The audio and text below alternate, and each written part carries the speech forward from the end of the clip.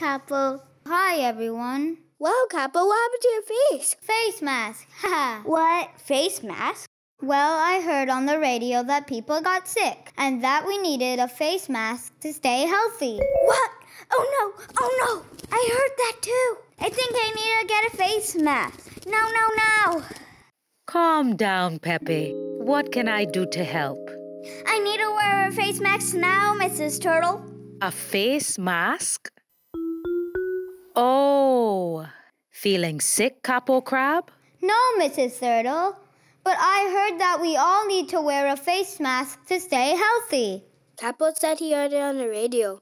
I understand. Capo, you just gave us a chance to learn from a professional.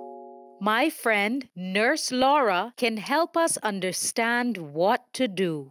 Yay! Let's call Nurse Laura. Hi, Miss Turtle. Hello, Nurse Laura. Meet my students, Bobo, Teedee, PEPE, and Capo. Hello, Nurse Laura. We came here to get the right information from you, Nurse Laura. Wonderful. How can I help you? Nurse Laura, do we need to wear a face mask to stay healthy? Great question, Capo. Grown-ups ask me this question all the time. There are different types of masks that do different things. Some masks are just for professionals who are working with sick people. These masks have extra protection to protect them from the germs. However, some homemade masks can help us to protect others from our droplets. So we started encouraging everyone to use masks when they go out in public. Why do we need to protect others, Nurse Laura? Because when we breathe, as well as when we cough and sneeze, little droplets come out of our mouth and nose. These droplets may contain germs. When you wear a homemade mask, it helps to protect your germs from getting on surfaces or infecting other people, because the mask to help us capture some of those droplets. Oh, so the mask is like a super shield that will protect us? Not quite, PEPE. The mask is one thing that can help, but it will only work if everyone is wearing them when they go out. But we still need to practice social distancing and washing our hands regularly and properly. We must remember to do all these things to protect us and stay safe from the germs. What is social distancing, Nurse Laura? Social distancing is when we don't leave our home unless it's essential, like going to get groceries. And when we go out in public, we stay at least 6 feet away from people. That case, even when you do cough and sneeze, your droplets won't get on them. Oh, that makes sense. You all know what to do when you cough and sneeze, right? Yes, always cover your mouth and nose. Correct, Capo. When you feel a sneeze or a cough coming on, use a tissue and throw it away. But if you don't have a tissue, or you can't get to one in time, then use your elbow. Why do we need to use elbows, Nurse Laura? Well, we all use our hands for different kinds of things, like opening doors, picking up things, and greeting people, like when we shake their hands, so germs can get on our hands. We must make sure we wash our hands often and properly. These germs can get into our bodies through our mouth, our nose, or our ears and make us very, very sick. Nurse Laura, what do you mean by properly? Well, most people don't know how to wash their hands properly, so it kills all the germs, Bobo. And that's because they only wash the palms of their hands.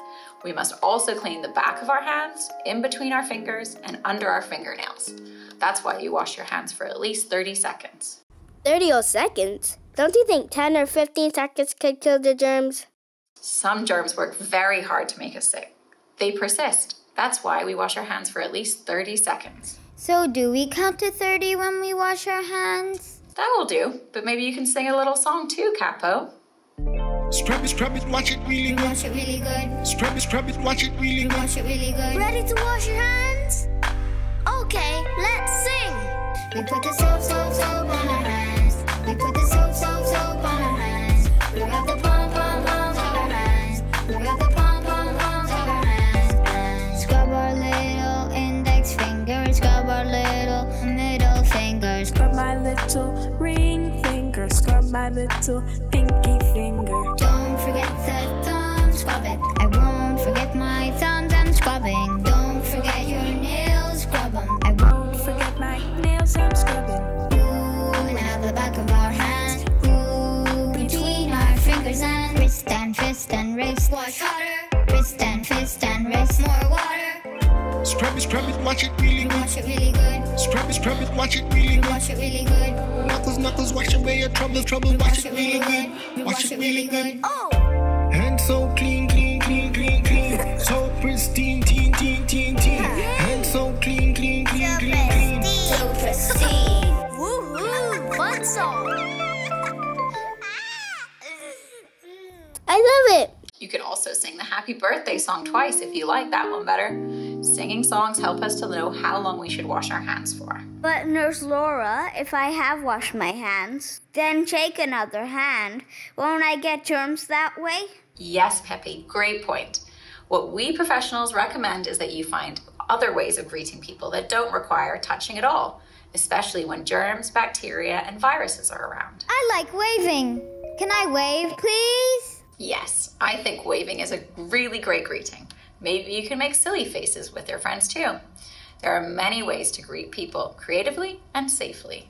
So what do we do, children? Wash our hands. For how long? 30 seconds. How often? As much as possible. And don't touch what? Our faces. Do you remember why? Because germs can get into our bodies. That's right. And how do they get in?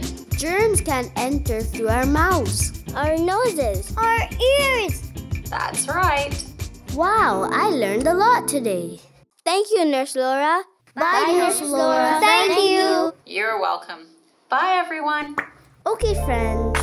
It looks like we have some work to do. We need to share what we learned with our families and friends, and we need you to do the same. Because the more we know about how to prevent the spread of germs, the sooner we can get back to doing things together. Thank you for doing your part. See you next time. If you have any concerns or flu-like symptoms, please call the Flu Clinic hotline at 345-947-3077 or 1-800-534-8600.